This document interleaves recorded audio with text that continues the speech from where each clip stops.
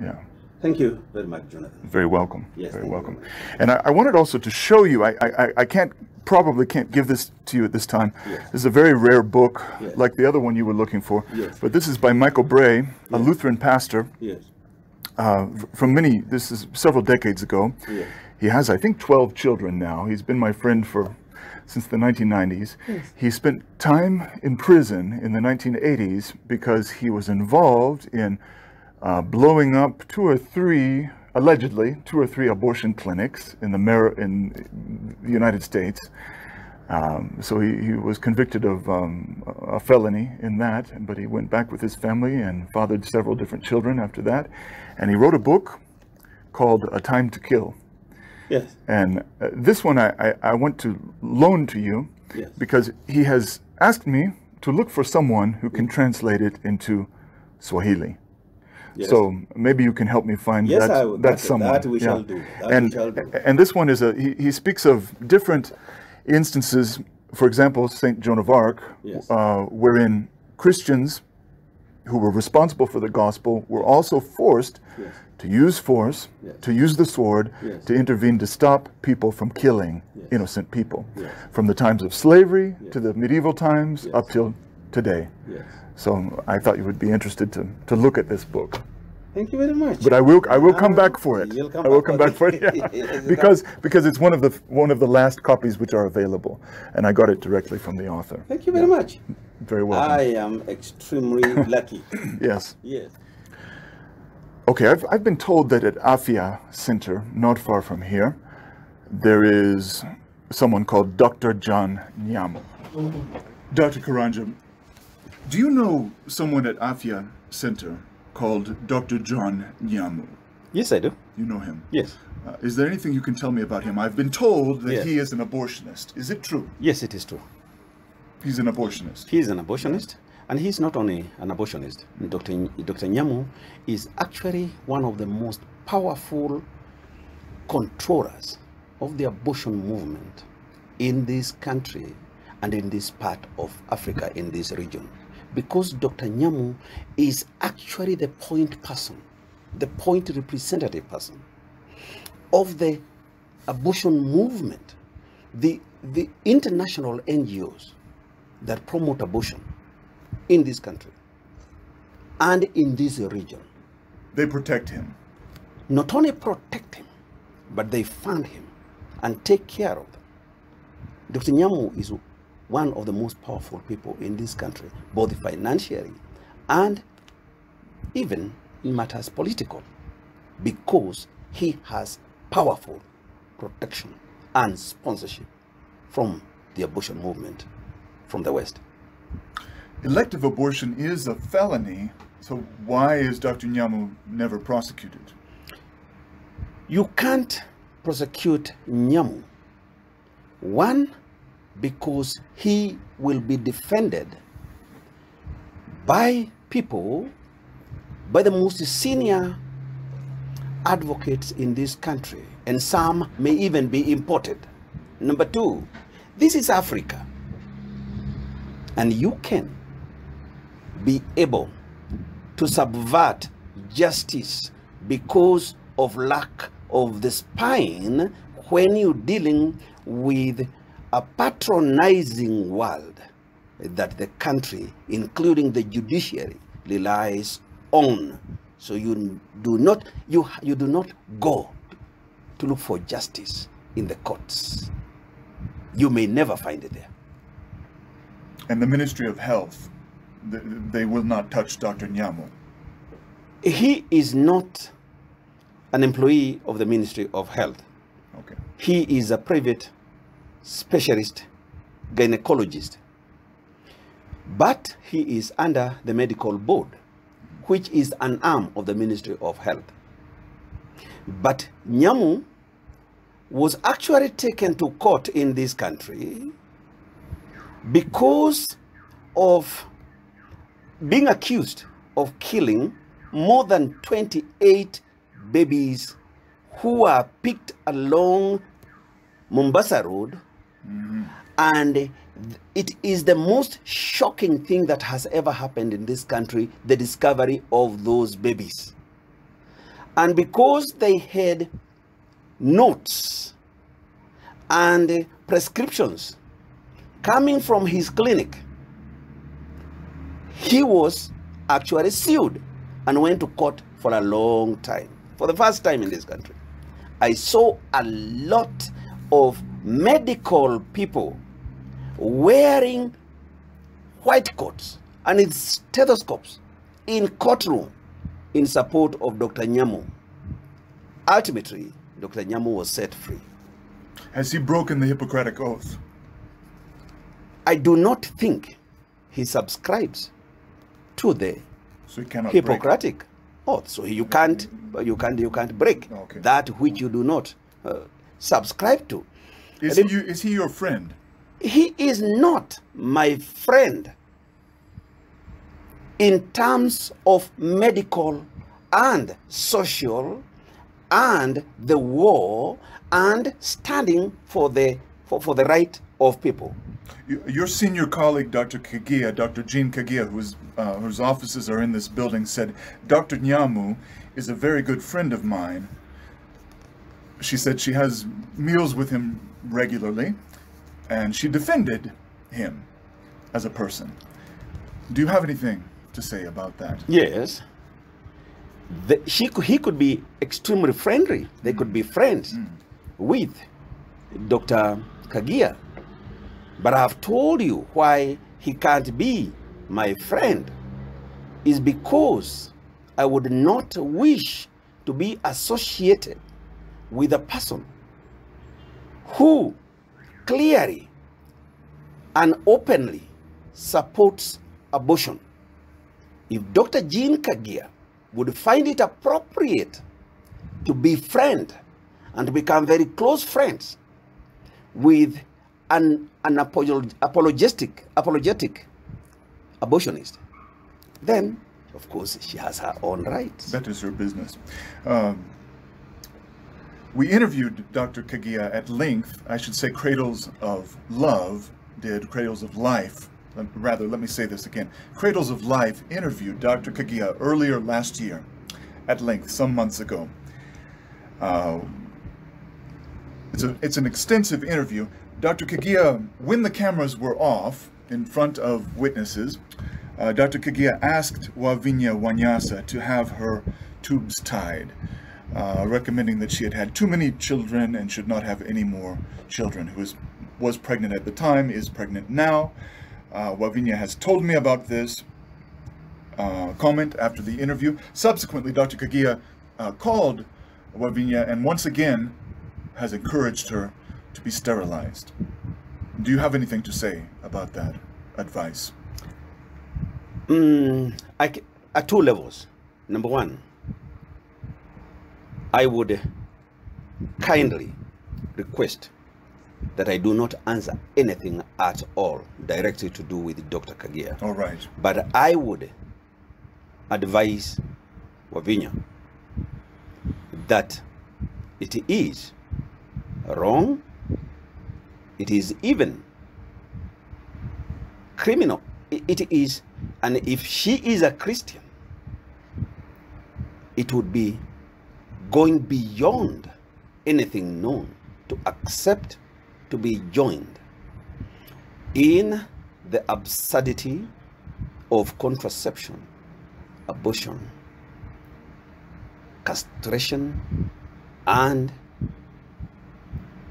tying the tubes, Yeah. tying her tubes. Yeah. So I would. It is female castration. I would tell now directly to Wavinya. Wavinya. Do not tie your tubes. It is not your duty to do that. It is not necessary to do that. No human being, no woman should ever be subjected to something that is done in animals, cows, and whatever the animals they do. But human beings are created in the image of God. Of God. And you do not tie the tubes of any woman for any reason. And I advise Wavinya not to accept advice to tie her tubes from anybody in the medical field or outside the medical field anywhere in the world. For Dr. Kagia, I leave her You to leave her her. own You leave her. to her own conscience. Okay, you are on record having said that. Yes. When I met Dr. Kagia first, I was introduced to her by Wavinya several years ago in Uhuru Park. And I was happy to interview her. I had a camera at the time. I interviewed her. And she told me about her wonderful work she does as helping, in terms of helping women in crisis pregnancies. And we talked for many long minutes about that. But then I came to what I really wanted to ask her about, and 3 times I asked Dr. Kagia regarding the 2010 Constitution, what we should do, how she could advise us to remove the terrible abortion language, allowing the Ministry of Health and others to allow legalized abortion in Kenya. And 3 times I worded it 3 different ways. And those 3 times, every time Dr. Kagia said, don't think about that, forget about that, and don't think about that anymore. What do you have to say about that? I respectfully decline to comment on anything to do with Dr. Kagia. I understand. I understand. Now, regarding a certain passage in the Bible, there's a doctor who, in our interview, I won't tell you who he or she was, but there's a doctor who, in our interview, referred to a passage from Timothy, a famous passage where the Apostle Paul told Timothy that if anyone doesn't provide for the members of his own family, that person is worse than an infidel. And this doctor, so we're not talking and you're not responding specifically about Dr. Kagia or any other doctor right now, but you're responding to this idea that the Bible authorizes, this doctor said, contraceptives on the basis of Paul's command that a man must provide for his own household. And from this doctor's perspective, that command to Timothy means we should use contraceptives. Is that a perversion of the scripture, or is this correct? There is nowhere in the whole Bible, not just in Timothy, nowhere in the whole Bible is the idea of contraception ever at all given as an edict, as an advice, or as anything. Is it even winked at? Not at all. And what I want to say is that I would consider it extremely rude for anybody to associate the Bible with their unchristian behavior and beliefs. Quote any other thing you want to quote if you want to do the things you want to do, including contraception, but not the Bible. Not the Bible. The Bible is the book of life. It doesn't need any other definition. It is the book of life. It is the word of God. So to quote it in defense of sterilization is a It's curse. evil. It's evil. It's evil. Yes.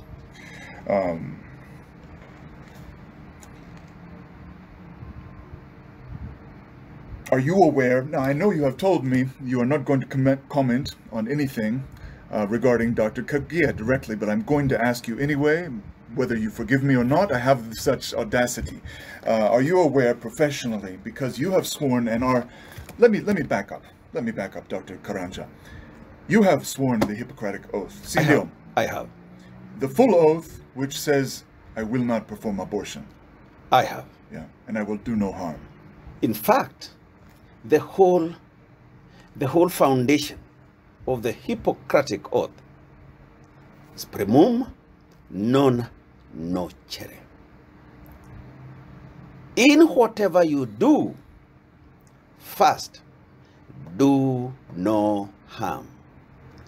On issues of abortion, it even says, if in your mind you contemplate giving anything or any concussion for the purposes of procuring an abortion, you have already broken the oath. You already excommunicated yourself from the Church of God, from the Church of God, and from being a doctor. From being a doctor. Yeah, you are not Never a doctor. mind whether you are Muslim or It Christian. doesn't matter. Yeah. You are from that time a witch person. If you are a man, is a witch. You are a witch. You're a witch because whatever you are doing now, you are doing on foundations that the founder of the profession known as medicine taught from the beginning, that to practice this art, you must not that you need to agree. No, you must. You can't be a doctor and break the oath. You are outside the definition of a physician. Yes, to be a physician, you must respect the Hippocratic oath. So when we say Dr. John Nyamu, this is only a formality. He is. He is not really a doctor. He is not a doctor. He is an abortionist. All right.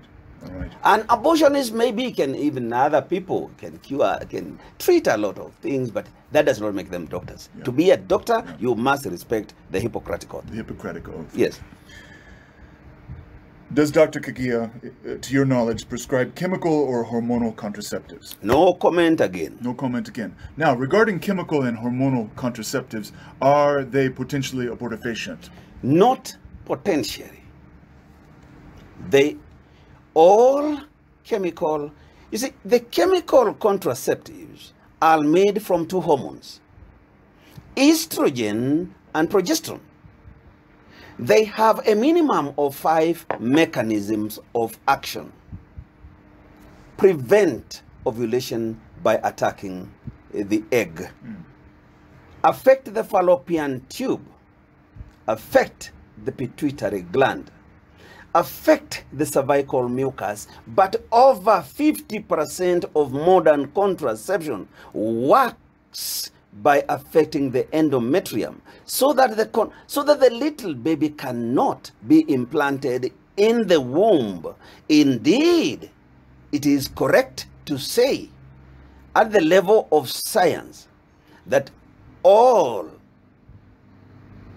contraceptives that are dependent on the two hormones, estrogen and progesterone, way up work by causing abortions.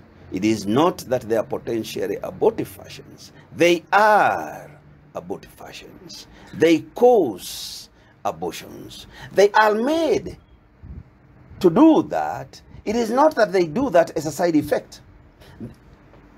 Hormonal contraceptives are made to cause abortion. They are a tool of chemical abortion. Does this include pills, injections, and coils? Coil is on 2 levels. The original coil, the Lippes loop, worked. I wish you could give me just 1 minute. I show you what I mean. All right. Because I have it here. All right. All right.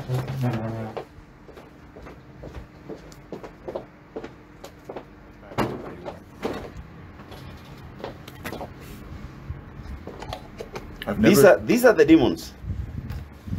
I want you to look at them and know them. The demons as they exist. This is the Lippes loop. It is the Lippes loop. Like you can see, if you pull it up, it gets straight. If you do it like that, it goes into a coiled system. In fact, the name coil comes from this gadget. That's the name, where the name coil is. Like you can see, it has a plastic material on top, and it has a nylon, 2 nylon strings here that normally are left in the birth canal when this is put up. Why was this made up and how does it work? This gadget, the coil, has only one mechanism of action. It is made to prevent implantation, it is made to poison the lining of the womb. This is an aborting creation. It doesn't have any other mechanism of action. This is the coil. I understand. And there are modifications of it. Initially in the 70s, it was found in the third world, including Africa here. During that time, what was available in your country and in the Western world was this. This is a copper T. Oh. A copper T is also referred roughly as a coil, but you can see it is not even coiled. It is in a T, and what you see being black there, this is copper, that is copper, and that is copper. And it is put on this frame of plastic. Again, the two strings that rest outside to remain in the birth canal, for it to be felt by the woman wearing it, to know it is still in, and number two, to be used to pull it out when the time comes for it to be pulled out. Where is the chemical that causes the now action? This copper is a vicious cardiotoxin. It kills the baby. It goes for the baby, it kills the baby. That's why this thing looks smaller than the coil. If you look at the coil is much huge, because you need it this size, because it causes to deliver what it needs to do. But this you need little copper, and you will kill any developing baby in the womb. Wow. It does not work in any other way. It works by causing abortions. So, do coils therefore work like contraceptives? No. Some contraceptives sometimes prevent ovulation. Sometimes work on the pituitary gland. Sometimes work on the cervical mucus and prevent ascent of the male seeds into the upper reproductive system. But this is actually introduced inside the womb for one purpose: to directly kill the baby. No, it does not reach the ovary. It doesn't affect the ovary, all the pituitary gland, all the mucus in the cervix, all the movement of the fallopian tubes. It only kills baby by either this one, by directly poisoning the baby with the copper and the plastic in it, causing the inflammatory reaction in the lining of the womb, the endometrium, and therefore huge cells called macrophages, which eat up the little baby and kill it even before implantation. There is no such a thing in terms of abortion as vicious as this. And the other one too? This one too, yes. Okay. But there is even a third one. This one here is called melena. Melena is this one. Oh. This fat one with a fat stalk here now. You can see this fat one here. This fat stalk is actually levonorgestrel, is a hormone, is a very, very powerful progestogen. It is put here so that you can have dual function. Number one, use these to cause inflammation and make sure that the baby can implant, and these thin out the lining of the womb so that the baby cannot implant. Double attack, double confrontation for the baby, deliberately to kill the baby. Now, there may have been, you know better than me, there may have been some confusion decades past as to the mechanism of these devices. You know better than me. But at this point, 2021, is there any excuse for a pro-life physician to be either prescribing or recommending or excusing this mechanism, this device? If they are doctors, I can tell you clearly, and they have been near anywhere medical facility for the last 40 years. The mechanism of action was always clear. Well known. Yes. Okay. There has never been any change in the mechanism of action of this thing. This device was created to cause abortions. So if they're claiming, not anyone specifically, if there are doctors claiming to lead the pro-life movement or to be pro-life doctors or leaders, and yet they are physicians or claiming to be physicians, and yet they are excusing or promoting this mechanism, are they pro-life? They are not physicians in the first place. Ah. There are a lot of pro-life people who are not doctors. Yes. Being a doctor is double-edged, because you are calling for the sword of our Lord. If you kill a little helpless baby deliberately, You're not a physician. you are not a physician. Can you be pro-life? Pro-life. How can you be pro-life and at the same time killing little babies? Uh-huh. Yes. That's contradictory. So you are neither a physician nor a pro-life person. Are you aware of any pro-life leaders or leaders claiming to be pro-life or to be physicians who are promoting these things? They are all over the place. Yeah. And they are all over the place because of many, many reasons. One of them is because of their double standards. Number one, idiocy. Number three, pretense. Number four, greed, and especially greed for money. If you have been trained as a medical person, there is a large market from the Western NGOs, Marie Stopes, IPPF, and all other organizations like UNDP, UNDPA, UNFPA, the World Bank. All these organizations will pay you beautiful dollar if you accept to use your knowledge to kill babies. So if you enter their pay, you become a slave to the demons. And you may think you are a doctor, but you are not a doctor. You excommunicate yourself the first time you kill a baby. Has Dr. Kagia, your senior, has she publicly defended these mechanisms? No comment. No comment. I understand. The Ministry of Health has spoken about a cadre. Their word is cadre in their statement opposing the Kihika abortion bill. And they said that that cadre is an exclusive cadre, I'm paraphrasing now, which cadre is authorized to determine when a pregnancy may be terminated. What do you think that means? I think it means madness. Madness. Madness, mad. Because it is pretense and confusing and destroying and distorting. And especially when you talk like that from the Ministry of Health, is extremely criminal because you mislead those who rely on your opinion.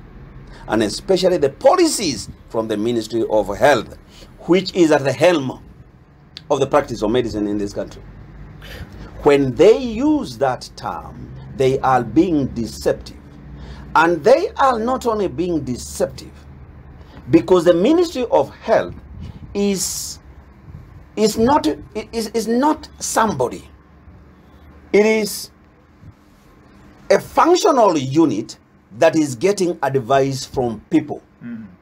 The people who advise the Ministry of Health to have any group of people that give any reason that says you may kill a baby for any reason, that group is a poisoned group, is a terribly compromised group. They're exo-Hippocratic also. They are not medical people. They have excommunicated themselves and therefore exo-Hippocratic. When you excommunicate yourself when you in your intention. So when they say termination of pregnancy, in this specific context, they're not talking about molar pregnancy. They're not talking about ectopic. You can't terminate a disease. Pregnancy is when the male and the female egg unite. At that instant, when you have a one-celled human being, that is pregnancy.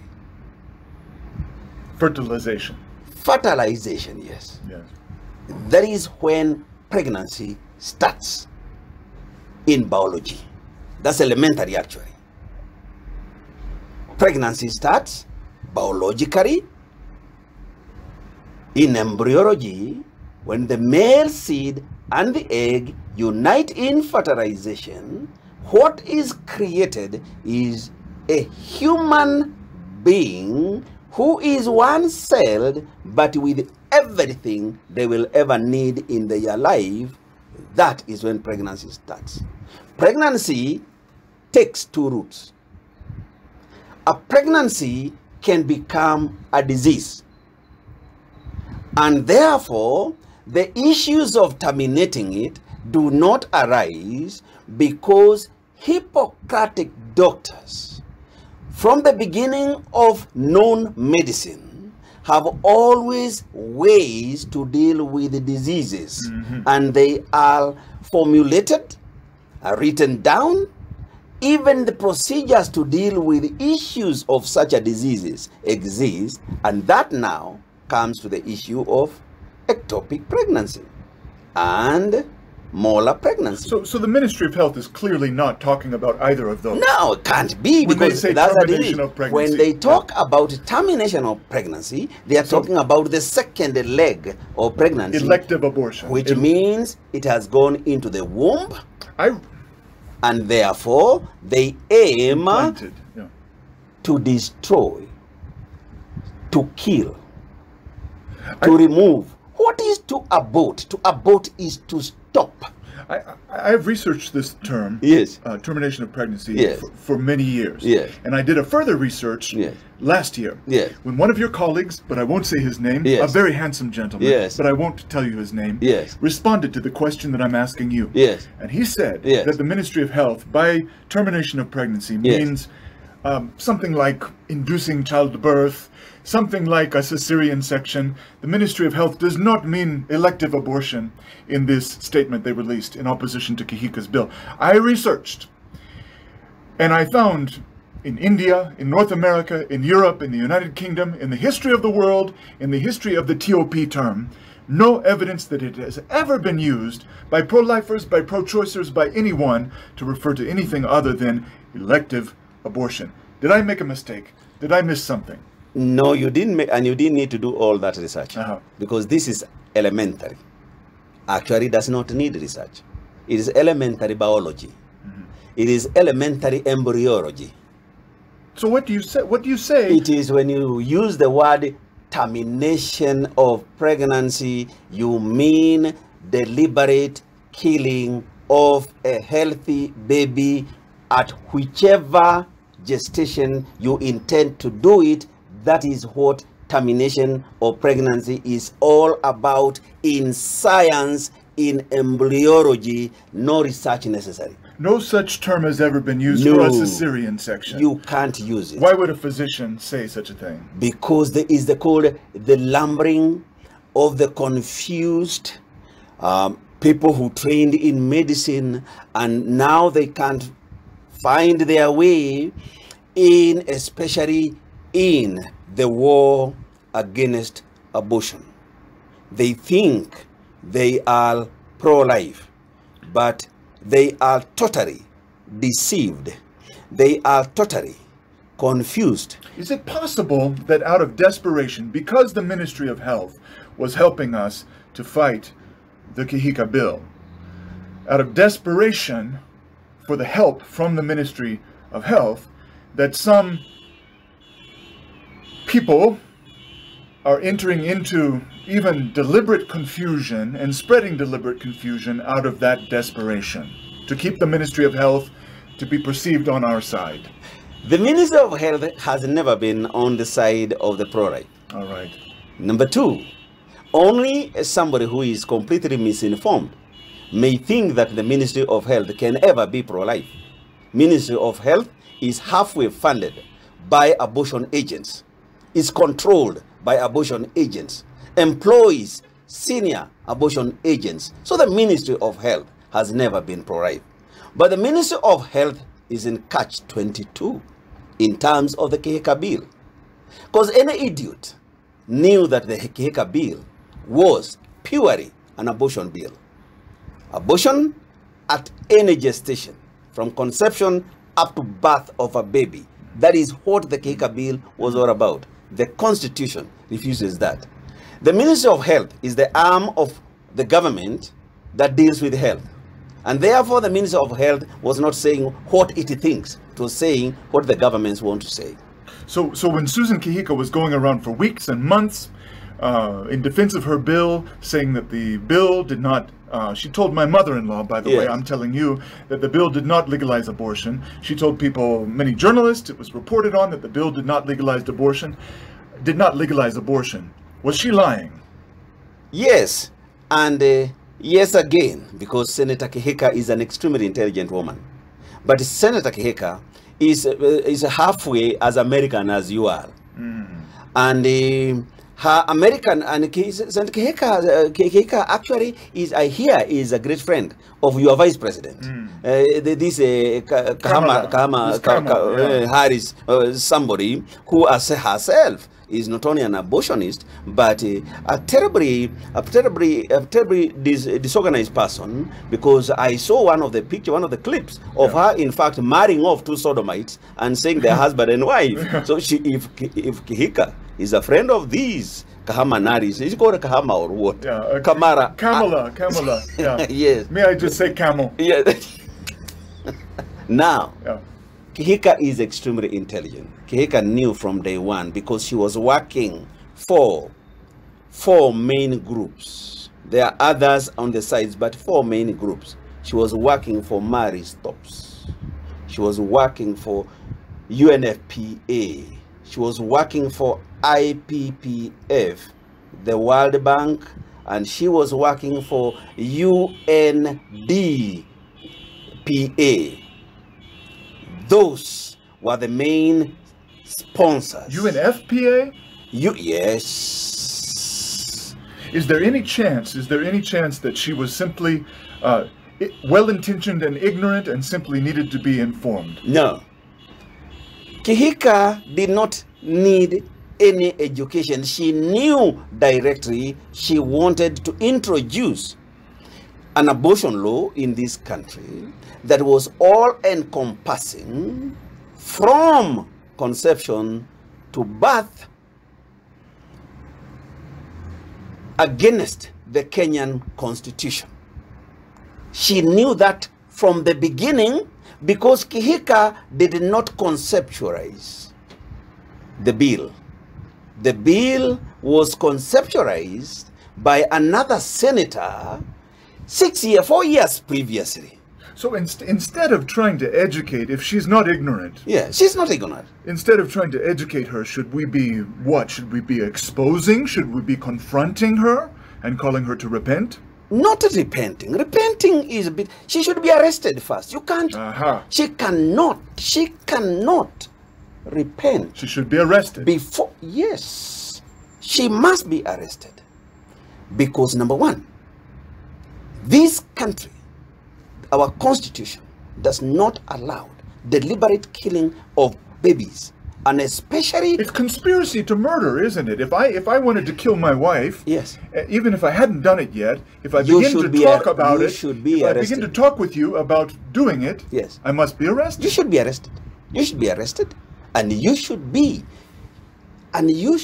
taken to task for why you intend, from a position of authority, to deform the public who look up to you, and especially on something that is aimed at attacking and destroying our own constitutional preservation of life. Is it going too far to say it is conspiracy to genocide? It is not conspiracy to genocide. It is genocide because every murder that you see starts in the mind. Like you say, if you think about killing your wife, you should be arrested. That is correct. When you think about killing Kenyan children, you should be arrested. You are thinking about killing Kenyan children Once you is express it. genocidal. Once you express when it. you express it, it is genocidal. You should not only be arrested, but you must be taken for due process in a competent jurisdiction and be forced to pay for your evil. And Kihikas was an evil mind.